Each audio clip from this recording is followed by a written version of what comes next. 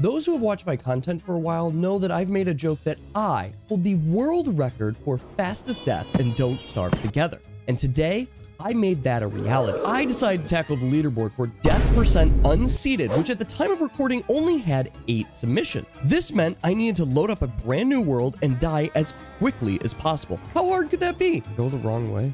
Are you kidding me? I was that close. I did some quick research and determined that the best strategy would be to play as Walter and take on an entire hive of bees. So I loaded up my game and got right to it. And I was surprised after just 3 attempts, I already had a run.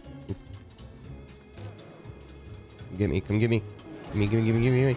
Come on. Right away.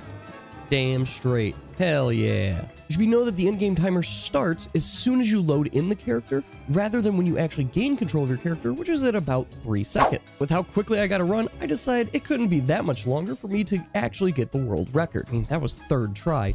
How long could this possibly take? So I reloaded again, and then I reloaded again, and then again. And then again, and I started to realize that most of this run would be me looking at a loading screen. But after about 20 minutes of loading, I got another attempt. Yes. And then I fumbled it. Here, gimme.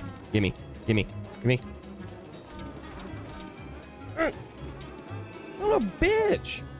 What a lot of speedrunners don't tell you is how much time it takes to align everything just so they can get an attempt at a perfect run. And so here I was, loading the screen over and over and over again until I finally could get my next attempt, at which point I did pretty well. Come on. Okay. I think that was better. I think that was much better, but not good enough. It was never good enough. The next attempt after this was probably an hour of loading, and the loading screen started to get to me. The sound of the clock, the constant ticking, and of course, the sound of Walter dying.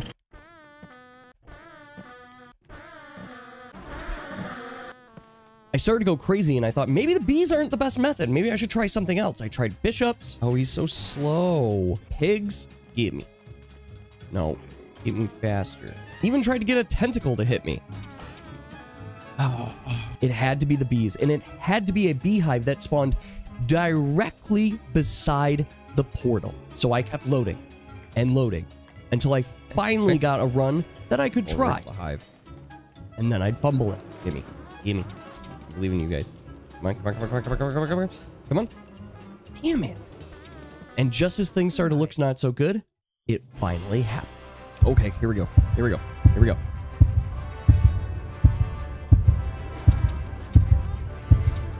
Come on. Yes. Okay, that might have been it. That might have been the run. Holy shit. I think we did it. I had a run that was world record worthy, and so I submitted it to speedrun.com and waited for it to get verified. And after just a couple hours, my name was finally on the leaderboard in second place. Thinking about it for a little while, I realized that what separated me from first place was about 2 frames. I wasn't about to grind 20 hours to hopefully get the RNG needed to get an attempt at world record. Mission success! I hope you enjoyed this video, and I'd love to hear about your favorite deaths or the ones that are a little too quick down in the comments below. In the meantime, I've been Xavier, and thanks for watching. It's about time.